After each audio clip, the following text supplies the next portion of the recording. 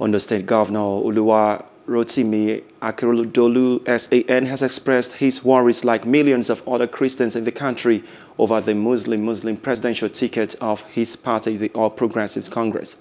The governor, who spoke at the 40th Holy Ghost Convention dinner of the Sword of the Spirit Ministries held at the International Conference Center, University of Ibadan, Ibadan, Ondo State capital, also said that the struggle for the president of Nigeria to come from the southern part of the country in 2023 should not be in vain.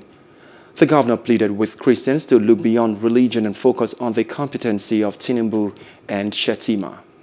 Hello, hope you enjoyed the news. Please do subscribe to our YouTube channel and don't forget to hit the notification button so you get notified about fresh news updates.